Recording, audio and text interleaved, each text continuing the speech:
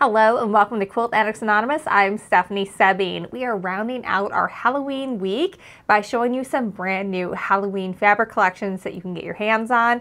You still have plenty of time to actually get this done for this Halloween, and the possibilities are endless. Whether you want a Halloween quilt or you want to make a treat bag for your kids or your grandkids, there's so much fun that can happen. I think also we did a whole bunch of holiday placemats with Quilt As You Go placemats. You 100% could make that happen with the strip roll that we have here too, and you can have a whole Halloween set. It would be so much fun. All right, we're going to start out with Haunted Hollow. This is from Clothworks Fabrics, and it is pretty cute, and we have all the pre-cuts. We are going to have some strip rolls, so again, if you're thinking of doing some Quilt As You Go placemats, this would be fabulous for that. And then we have coordinating yardage that you can grab with that. And then we also have a 5 and a 10-inch charm pack. But we're going to start, before we take a peek at all the fabrics that are in here, look at the panel that they put together with it. It's super cute. So this panel is really fun. It is about 2/3 of a yard of fabric, and they have made it so that it is about the same level. So you could easily have this be a bag front and this be a bag back, and then just get some coordinating fabric for your handles and lining, and you have an instant treat bag. It would be super simple, super fast. Here is another example of a panel. So this is another one that you could fussy cut and just let it be big. This looks like it's supposed to be like a window in there. And then on the bottom, we have some more goodies as well. So again, these are the same height. This one isn't cut straight down the middle quite like this one is, but this is almost straight down the middle of that fabric. They're the same height. It's perfect for a treat bag. The other thing you can do with panels is you can just square it up, add some borders to get it to be a multiple of 12, and then just surround it with some blocks. Any quilt block that finishes 12 inches square, which is many, you can 100% just make that work and let this just be the center of your quilt. It's like God's gift to quilters because it gets you like a whole 2x4 section or 3x4 section that's just done. And you don't have to make those 12 blocks. You can just put this in the center of your quilt and then put a bunch of other goodies around it and have some fun with that. These panels are only available if you get a fat quarter bundle of this collection. Now let's take a closer look at the other fabrics that are in this collection. All of these are going to be in our fat quarter bundles as well as in the pre-cuts. I love it when they come out with a blender that is part of the collection, because then you don't have to go searching and try and find the perfect orange that's going to work. This is a really great medium scale orange, and you can tell it matches perfectly with that pumpkin. This one is really cute. I think this would look great on a large scale in any quilt pattern, or maybe as a Halloween treat bag. We have an owl and a ghost going around a tree with black cats and crows and bats and spider webs. It's just perfect and it's adorable. And of course we have to have some black cats on orange. It's this nice mottled orange background, so it has a lot of dimension to it. It's a really fun medium scale print. All right, we've got more of a little bit lighter mottled orange here. It's the same print as this one, but it's more on the scale of like the background of this orange, so you can get a lot of dimension and fun look when you're using this all together in a quilt. This is one of my favorite prints of the line, because if you followed me for any length of time, you know I've got a thing for owls. And I love the little owls, just all the different variations of them, and the orange and the pumpkin and the little leaves falling. It's just perfect. When we were considering some projects that we might be able to do with this, I was originally thinking this could be a background with all the little ghouls swirling around, but honestly, I think it would stand out. I think what you do is you get a nice Paris gray, really light gray as your background, or maybe some white, and you can just have this be a print that stands all on its own. Here's that mottled print again. This time it is black with hints of really deep brown. I think I have to take it back. I think this version of the owl print is my favorite. I love how those orange owls are just popping against that black-brown background. It's very similar to this mottled print here.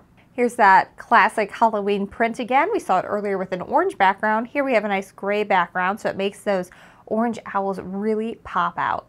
Here's our black cats again on a nice gray background. Here are those ghouls again, this time in a total grayscale. I think you could get away with using this as a background, but you would have to make sure that you're okay with it being a little busy. We're gonna wrap up with a blue colorway. Again, we've got a nice mottled deep blue with the black cats on it. It's very moody. I really love this version of the Halloween print with the blue background. Everything pops. The ghosts, the pumpkins, the owls. It's just really adorable, and I think it would make a great outside of a treat bag. And we're gonna wrap up with our final print. This is the ghost. This is the only one that really isn't low volume because we have that blue background, so the white ghosts just kind of pop out. All right, so that's Haunted Hollow by Tracey English for Clothworks Fabrics. I love Clothworks. They always come up with such fun prints, and this is no exception. It would be fabulous for Halloween quilts, as well as for you to make some treat bags for the little ones in your life. We've got a couple other oldies but goodies that I want to make sure you see too. These were our Halloween prints from last year that we still have a little bit of. Now, just so you know, fabric prices have gone up about $1 a yard since we got this stuff last year. So if you're looking for Halloween on a budget, this one will be a little bit lesser price for you than the new stuff. It's not on sale. We just got it at a better price because it was pre-inflation. This was Art Gallery Fabric Spooky and Sweeter panel from last year. It has these lovely prints here that you could make an instant throw pillow out of. You could just match some coordinating fabric for the backing, call it a day. It has this really cool bunting section where it actually has cut lines for you, where it shows you where you just need to cut everything off. And then you could easily just stitch around the edges and create a cute little bunting to decorate with. I think that would be adorable. These are plushie patterns. So my daughter is 8 and she made a bunch of plushies all on her own, and you absolutely could do that with this too. All you would need to do is cut around the edges, lay everything right sides together, and then sew on the dotted line, leave an opening for turning, stuff it, and you have an adorable plushie. I think she totally could manage this at her level of sewing at 8, so that would be a fun one to do with the kids.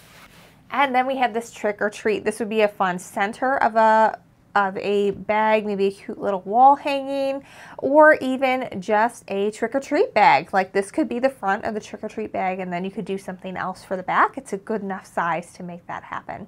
So we have just a few of these panels left, and we do have a teeny bit of coordinating yardage left, so that way you could get something for, say, the backing if you wanted to make sure that that fit perfectly. However, you wouldn't have to just get Art Gallery. We've got yardage of plenty of other Halloween collections too that you could mix and match and make this work.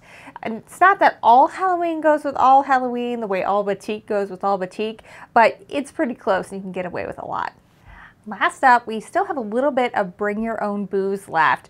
What we did was we created a new fat quarter bundle that has this in it. There are only 10 of them available. They all coordinate together really well, and I love it when we are including things like purple and pink in Halloween. It's just my favorite when we get to make it a little girly instead of so spooky. I want it to be sweet too.